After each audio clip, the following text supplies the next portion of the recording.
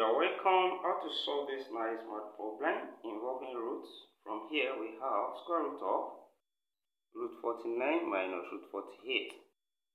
And from here this becomes square root of root 49, that's 7, then minus, here we can write 48 as 4 times 12. And the next step we can separate this, and this will become root 7 minus root 4 times root 12. And then root 4 here is same thing as 2. Then this is root 7. Then minus root 4, which is 2. So we have root 7 minus 2 now. Then times root 12. Also let's write it as root 4 times 3. And in the next step, we can rewrite this 7 as 4 plus 3. So we have root 4 plus 3 now. Then minus 2.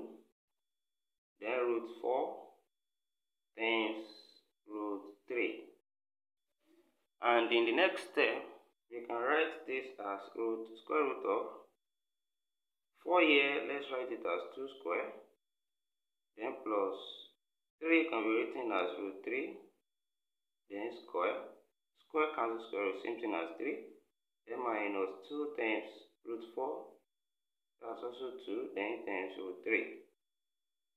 And from here, this follows from when we have a square plus b square minus 2ab. And this is same thing as a minus b all square. So now in this case, it means that a stands as 2, b stands as root 3 from here. That is, we have 2 square plus root 3 all square now minus 2 times 2 times root 3 will now be the same thing as 2 minus root 3 all square. So the expansion here will give us this we have here.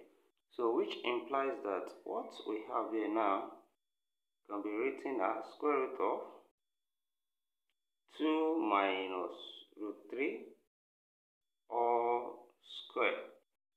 Then from here, this square will cancel this square root.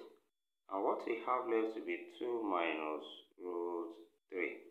So from here, we have this to be the solution to that given problem. And thank you for watching. Subscribe to this channel for more exciting videos. Turn on the notification bell, share this video, give it a thumbs up. See you next class, and bye for now.